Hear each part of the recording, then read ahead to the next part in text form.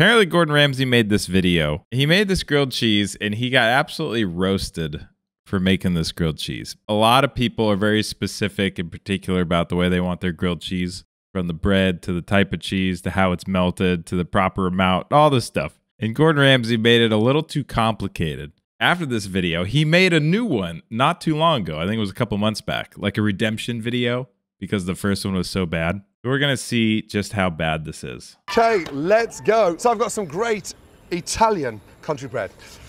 In between, I've got some amazing mushrooms, braised short rib. I'm going to make an amazing little jalapeno jam. Start off with first, cooking the mushrooms. What? Now, when I say I've taken... What? Why is this happening?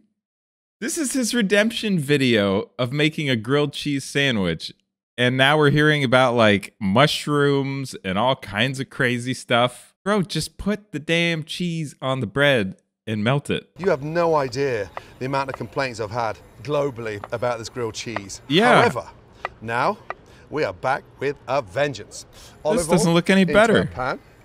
Okay, and let's get some color on those mushrooms. No color, no flavor. I don't want mushrooms on a grilled cheese, dude.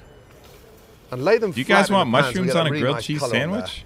Salt, chili flakes, and then just a little touch of olive oil again. Get them roasted. Hold on, I gotta wait for a zoom out. This jam, this is a jalapeno. Look, he needs 1, 2, 3 pans and 2 pots. He needs 3 pans and 2 pots to make a grilled cheese sandwich. I don't know what is the problem here. And sort of tomato jam. Fry off the peppers, slice them nicely. Tomato jam with jalapenos? The seeds in these things, okay? It generates more heat. I mean, I could get on board with that. At this age, they're not really that hot. I could get on board with I want this thing like a jalapeno jam on a grilled cheese. That's bundles, acceptable. Touch of olive oil into the pan, and in we go.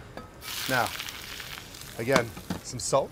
And He's then using those hex-clad pans. Really important. I haven't used those. They look pretty nice. And then inside this jam, just a little pinch of sugar. In we go. Okay. Now, the ginger. Just cut that in half, nice and fine. I quite like the chunks of ginger. Yeah, I still live in Portugal. As the ginger starts to cook, it's going to disintegrate and sort of really give a little touch of spice inside that jam. From there, my tomatoes. Just get the tomatoes. And literally just cut them in half. And we're sort of going to blister the tomatoes. This is a unique sandwich. Yeah, I would say it's a unique sandwich. I've got some leftover braised short rib. So that's going to give a really amazing texture inside. And then from there, just start your shallot. Beautiful. Get them sauteing. Yeah, Portugal's a chill place to live. I love Portugal. Make sure we get a lot of color on those mushrooms, okay? We need the color. We need the water to come out of that beautiful mushroom so this grilled cheese remains nice and caramelized. And I promise you this time, that cheese is going to be melted beyond belief. It's not just about the melting of the cheese, Gordon. It's all the stuff you're putting onto this grilled cheese sandwich. Now it's going to start caramelizing. Now, for the center, this is my braised short rib, okay? And this is way too many ingredients from the night before. And all we're going to do now is just sort of slice the short rib down into layers. Give that mushrooms getting cooked down, chutney coming together. That comes out into our bowl. I just think a grilled cheese should be a bunch of cheese and bread and some butter. Beautiful. Drain off the fat. In. But I could get on board with the jam. Beautiful. Now for the bread. Pan nice and hot. Get your country bread and literally lather bread with mayonnaise. And into the pan we go. Mayonnaise? Did he say mayonnaise? You guys put mayonnaise on your grilled cheese sandwich? I mean, what I do is I take the bread and I spread butter on the outside of the bread so it can crisp up the outside. Mayo? Who puts mayo? Again, I just use butter. Sides on. And just get your press and lightly press down. All right, the bread looks much better this time than the last video, that's for sure. Caramelized. I'm on board with that bread. Don't forget to season the bread. Mayo works as a good substitute for butter. Salt. Yeah, I guess. Pepper. That's what we want. Beautiful color. And then on that side, look. Okay. I'm liking the look of that. Seasoning that with a little touch of chili flake. Okay. Now, chili flake. Right. Sounds pretty good. I've got my Gruyere, my cheddar, and taleggio. 3 great cheeses that's going to beautifully melt. We're going to start layering this thing up beautifully. I will say, so my personal preference is just 2 cheeses, Gruyere and raclette. Raclette is so thick and like creamy and soft, and when it melts, it's so friggin' good. Oh my god. You guys got to try some raclette and Gruyere together on a grilled cheese. You guys ready? Let's go. Right, first off, a generous... Oh, the cheese is going to melt for sure this time. Cheese, both sides. Yeah. Get your mushrooms. Yeah. And literally form See a how base much better this is already? The cheese to bread Just ratio. push them down in that cheese, okay? Lightly season. Each layer, absolutely crucial to season. And then from there, take your short rib. Short rib? Sits on top. Grilled cheese? Again, short rib, cheese. How do we feel about meat on a grilled cheese? How do we feel about this short rib? I'm on board with that.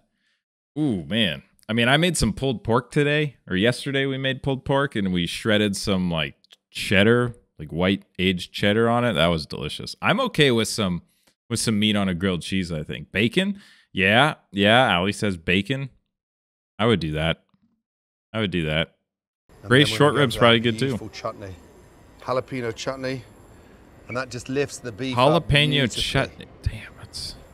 And jalapeno. Getting hungry. Now, for our mature cheddar, okay? Sharp cheddar first. Mature, oh, that was the third. Mature cheddar. Again, really important we season. All right. Really important. He really took it to heart about the cheese last time. Oh my goodness God, look at this sandwich. And then from there, a touch more cheese. Now, on. What? And on. This is the grilled cheese, by the way.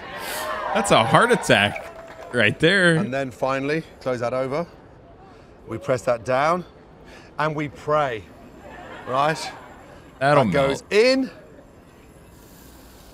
But still, he doesn't have a cover. Oh, a touch of butter. I mean, ideally, you want some steam to melt the cheese. Now, we take our press and we push down. Okay, we'll see. Very quickly, 4 minutes in the oven at 350 degrees. It's a melt. Yeah. You guys excited? Oh, he's putting it in. Okay, he's putting it in the oven. There you go. The moment of truth. Here we go. Of course, that's gonna melt. That's gonna be pretty damn good. Come on, Tom, look closely. Nick, look even closer. Look how much butter is in that pan. Lift that up. Damn. Oh my goodness me. On. Oh my god, my arteries are clogging just watching this. All right. Yeah, that's a much better grilled cheese, I would say. But still, I have a hard time coming to terms with the fact that he wants to call it a grilled cheese. This is a philosophical question. What makes a grilled cheese a grilled cheese? Is it the fact that it's the only ingredient? That it's only cheese? How do we feel about this?